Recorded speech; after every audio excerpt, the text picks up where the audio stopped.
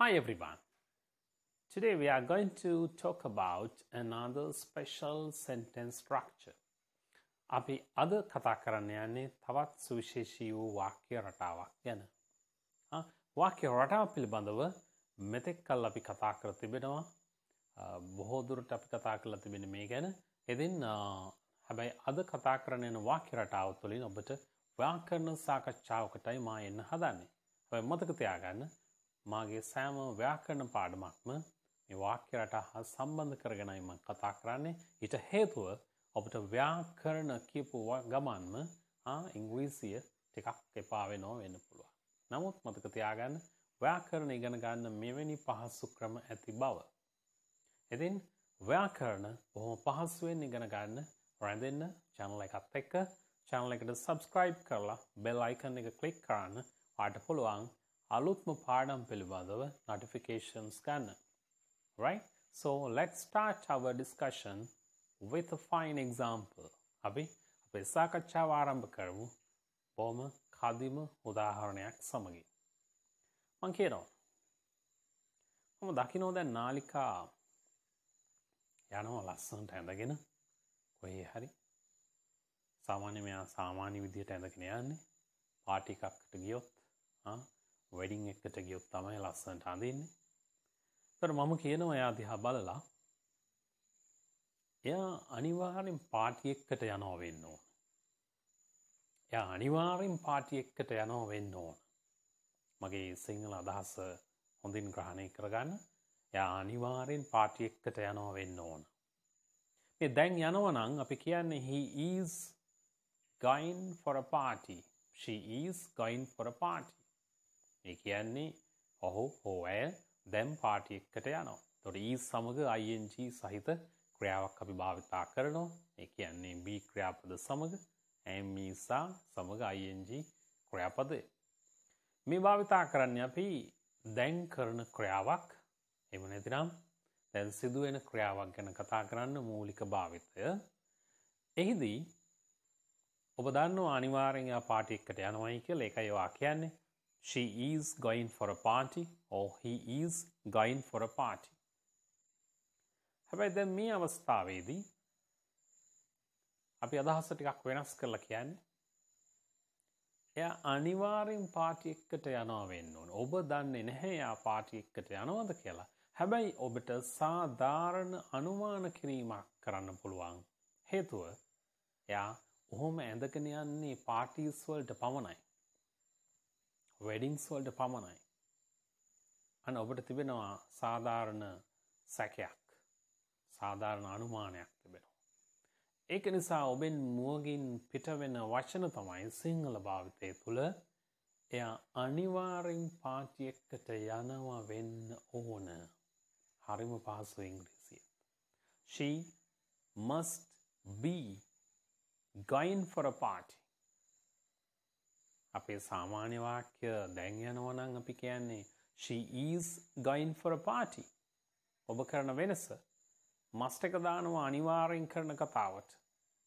is එක be බවට වෙනස් කරන්න හේතුව must, can, could, should ඕනම modal verb එකක් එක්ක භාවිතා කරන්න ඕන infinitive ක්‍රියාමූලය. am is වල ක්‍රියාමූලය වෙන්නේ be යන පදේ. එම නිසා මෙන්න must be නිර්මාණය වෙනවා. ඊට පස්සෙ ing ක්‍රියාපදයේ එලෙසම තබන්න.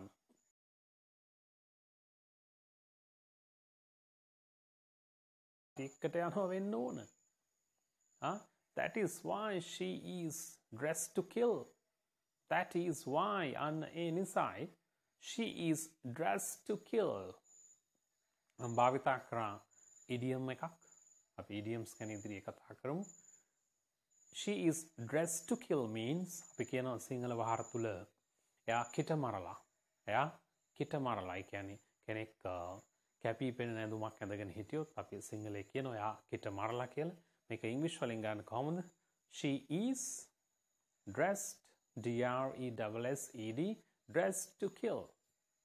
She is dressed to kill. එයා ලස්සන ඇඳුමක් ඇඳගෙන ඉන්නවා. එමනම් එයා party එකට යනවා වෙන්න ඕන. She must be going for a party. That's why she is dressed to kill. Right? Let's move on to another example අපි යන් තව උදාහරණයකට එයා උයනවා වෙන්න ඕන මේ ඔබේ මිතුරියක් සාමාන්‍යයෙන් එයාගේ කෑම ඔයා කාලා තියෙනවා හරිම රසට උයනවා රස විතරක් නෙමෙයි හරි සුවඳයි එයා උයනකොට ඒ කියන්නේ එයා උයනවා කියලා ඔයා දන්නවා කොහොමද එයාගේ සුවඳින් මේ කෑම වල එන උයන සුවඳින් ඔබ දන්නවා එතකොට ඔබ කියනවා ඔබ ඉන්නේ එළියේ ඔබ එයාගේ ගෙදරට යනවා ඔබට මුවගට එන වචන තමයි අදහස් වෙන්නේ එයා අනිවාර්යෙන් උයනවා වෙන්න ඕන she must be cooking she must be cooking බලන්න වාක්‍ය නිර්මාණය she must එක දැම්ම be ing form එක she must be cooking she must be cooking she must be cooking එයා උයනවා වෙන්න ඕන she must be cooking එයා අනිවාර්යෙන් උයනවා වෙන්න ඕන අන වාට සාධාරණ අනුමානයක් කරන්න පුළුවන් මොකද එයා ඉවුවොත් තමයි මේ සුවඳ එන්නේ එහෙනම් මේ වෙලාවේ එයා අනිවාර්යෙන් මේ දේ කර කර ඉන්නවා එමනම් ඔබ කියනවා she must be cooking එයා උයනවා වෙන්න ඕන ඔබ දන්නවා අල්ලපු ගෙදර ඉන්න ඔබේ මිතුරා අසනීප වෙලා මේ දවස්වල රෝහලේ දැන් එයාගේ අම්මයි තාත්තයි යනවා 11ට පමණ ඔබට සාධාරණ සැකයක් කරන්න පුළුවන් ඇති වෙනවා මොකද්ද ඒගොල්ලෝ හොස්පිටල් එකට යනවා වෙන්න ඕන ඔබ කාහරි සමග මේ අදහස ප්‍රකාශ කරනවා ඒගොල්ලෝ අනිවාර්යෙන් හොස්පිටල් යනවා වෙන්න ඕන අන්න ඔබට සාධාරණ වශයෙන් සැක කරලා කියන්න පුළුවන් සාක්ෂි ඔබට තිබෙනවා මොකද ඔබ දන්නවා දැන් ඔබේ මිතුරා රෝහලේ මේ වෙලාවට යන්නේ අම්මයි තාත්තයි දෙන්නම බෑග් එකකුත් අරන් යනවා ඔබට පේනවා අන්න ඔබ කියනවා they must be going to the hospital they must be going to the hospital they must be going to the hospital because his son is in hospital because his son is in hospital එයාගේ පුතා ඉන්නේ hospital එකේ තාත්තා ගැන කතා කරලා කියන්නේ එහෙම නැත්නම් because their son is in hospital because their son is in hospital අන්න ඔබ කියනවා they must be going to the hospital ඒගොල්ලෝ අනිවාර්යෙන් hospital යනවා වෙන්න ඕන අන්න ඔබට සාධාරණ සැකයක් තියෙනවා එහෙනම් මේ වෙලාවේ යම් කෙනෙක් යම් දෙයක් කරනවා ඒට ඔබට සාධාරණ අනුමාන කිරීමක් කරන්න පුළුවන් ඔබේ මුවගින් පිට වෙන වචනය වෙන්නේ අනිවාර්යෙන් ඒගොල්ලෝ ඒ දේ කරනවා වෙන්න අද ඉරිදා සාමාන්‍යයෙන් මම දන්නවා මේ නාලිකා ඉරිදාට තමයි shopping යන්නේ අන්න ඔබ යනවා දකින්න ඔබ කියනවා එයා අනිවාර්යෙන් shopping යනවා වෙන්න she must be going shopping she must be must එක දැම්ම be ගත්තා ing form එක she must be going shopping because today is Sunday she usually goes shopping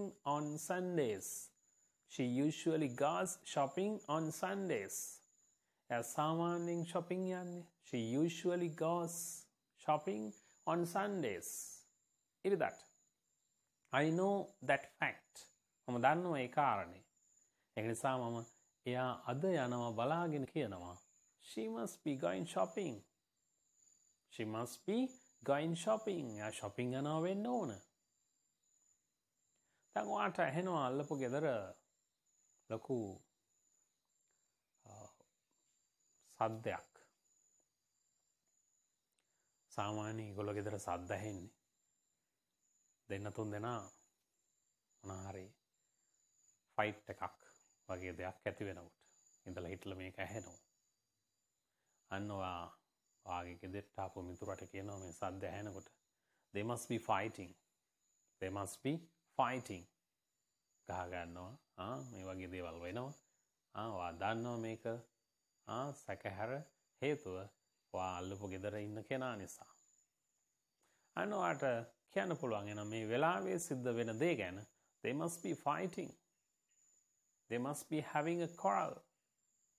Quarrel එකක් කියන්නේ අපි දන්නවා රණ්ඩුවක්. They must be having a row. They must be having a row.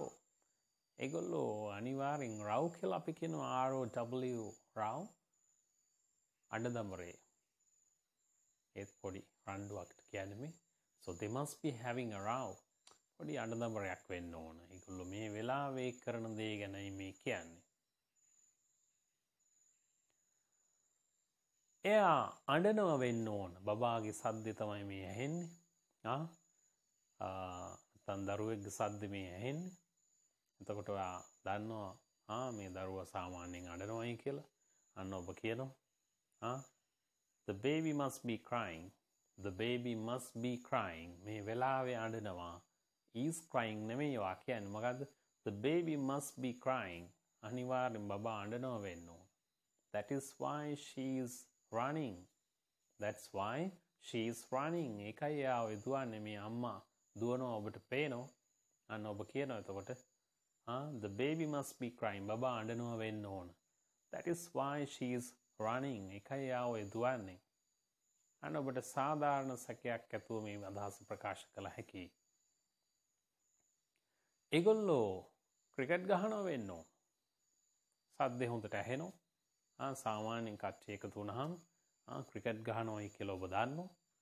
අන්න ඔබට මේ වෙලාවේ සිදුවෙන දේ පිළිබඳව මේ වෙලාවේ කරන දේ පිළිබඳව ඔබ සාධාරණ සැකයක් ඇතිව සාක්ෂි සහිතව ඔබට ඒ ඔප්පු වෙලා තිබෙන නිසා ඔබ කියන එහෙනම් they must be playing cricket. They must be playing cricket. They must be playing cricket. Must be playing ing form එක භාවිතා කරන්න. මම දන්නවා ඔයා හොඳට ෆිල්ම්ස් වලට ආස කෙනෙක්. I know that you are very interested in watching movies. I know මම දන්නවා that බව මොකක්ද? You are very interested ගොඩක් ආසයි in watching movies. movies බලන්න. මට කියන්න පුළුවන් ඔයාගෙන මේ විදිහට you must be watching movies these days. You must be watching movies these days. අනිවාර්යෙන් මේ දවස්වල movies බලනවා වෙන්න ඕන. මොකද මේ දවස්වල ආගෙදර ඉන්නේ. Because you are staying at home these days. You can't go out. අට එළියට යන්න බෑ. අන්න මම කියනවා එතකොට you must be watching movies these days. You must be enjoying movies these days.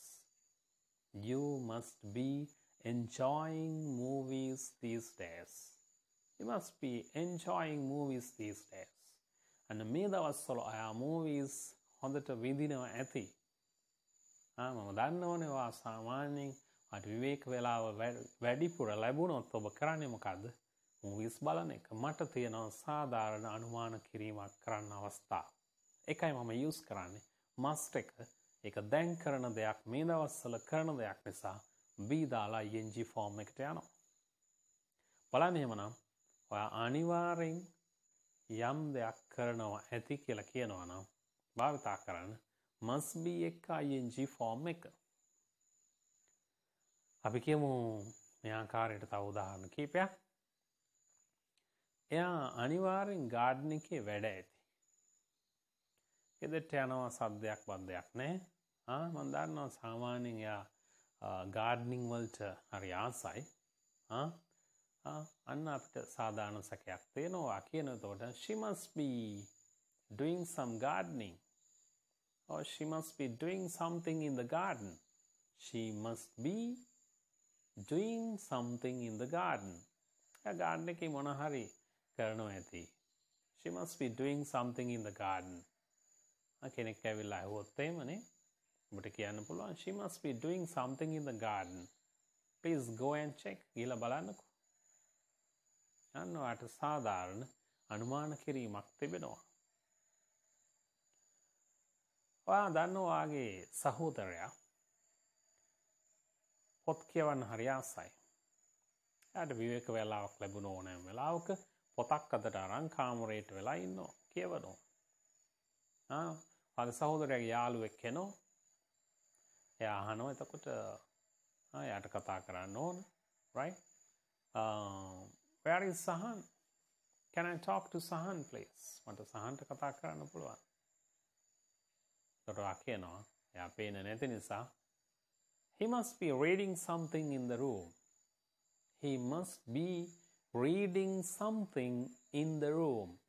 එයා කාමරේ මොනවා හරි කියවනවා ඇති. You go and see. ඔයා ගිහලා බලන්නකෝ. He must be reading something in the room. He must be the ing form එක. He must be reading something in the room. What? අනිවාර්යෙන් මේ කෙනා මේ දේ කරනවා ඇති කියලායි මේ කියන්නේ. අන්න ඔබ කියන එනම් must එකත් එක්ක යන්න. ඒකට මේ භාවිතා කරන්න එපා. මොකද අනිවාර්යෙන් කියලායි අපි ගන්නෙ. He must be reading something in the room. Right? අන්න බලන්න එහෙමනම් must be එක ing form එක දාන්න මේ වෙලාවේ මෙහෙම දෙයක් අනිවාර්යෙන් කරනවා ඇති කියලා ඔබට කියන්න වෙන වෙලාවට. මේක නිතර practice කරන්න පුහුණු වෙන්න. So I ask you to practice this whenever you get a chance to talk with anybody. මේක practice කරනවාට කතා කරන්න පුළුවන් කෙනෙක් හම්බ වෙන ඕනම අවස්ථාවක and try to watch news and movies. බලන්න උත්සාහ කරන්න news ඒ වගේම movies. Then you can easily catch up these sentence structures. ආයෙත් පහසුවෙන් මේ වාක්‍ය රටා අල්ලගන්න පුළුවන් වෙනවා. So have a nice day. Bye bye.